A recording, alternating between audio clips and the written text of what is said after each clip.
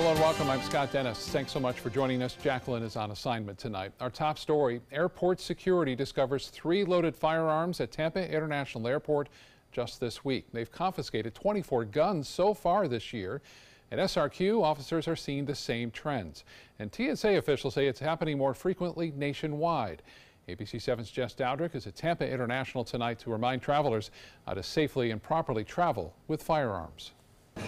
It's important for travelers to know that you can travel with a firearm. There's just a right way and a wrong way to do it.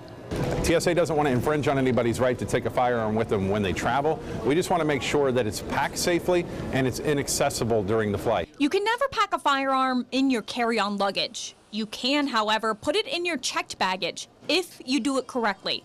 The first thing you need to do is get yourself a hard-sided case. Soft cases are not permitted, and the case must be able to be locked. So you're going to remove any magazines from the firearm and make sure that there are no rounds chambered on the inside as well. The ammunition can be packed in the same case as the firearm, but the bullets must be in a box that keeps them from rolling around. They're going to give you a card, and they're a little bit different from airline to airline, but it has basic information, contact info that you're going to fill out.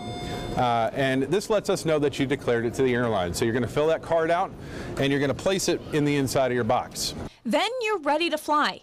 Once you land, if the case is inside of a suitcase, it'll come out with the other luggage. If not, then you can pick up your weapon at the airline's baggage office.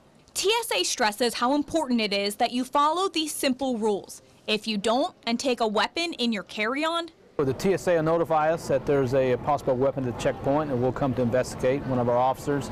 And if you don't have a concealed carry permit, you will be arrested. Your weapon will be impounded, and you will end up going to jail. If you do have a concealed carry permit, you'll be escorted out of the airport. Whether or not you have the permit, you'll be facing a possible $13,000 fine.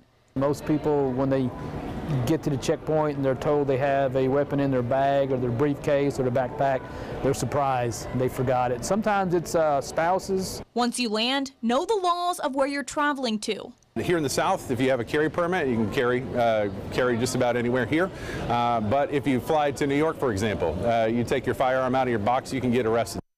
If you have any questions about traveling with a firearm before you buy your ticket, and especially before you check in for that flight, make sure you give your airline a call to make sure you're following all of the procedures. Reporting in Tampa, Jess Dowdrick, ABC 7, your Suncoast News.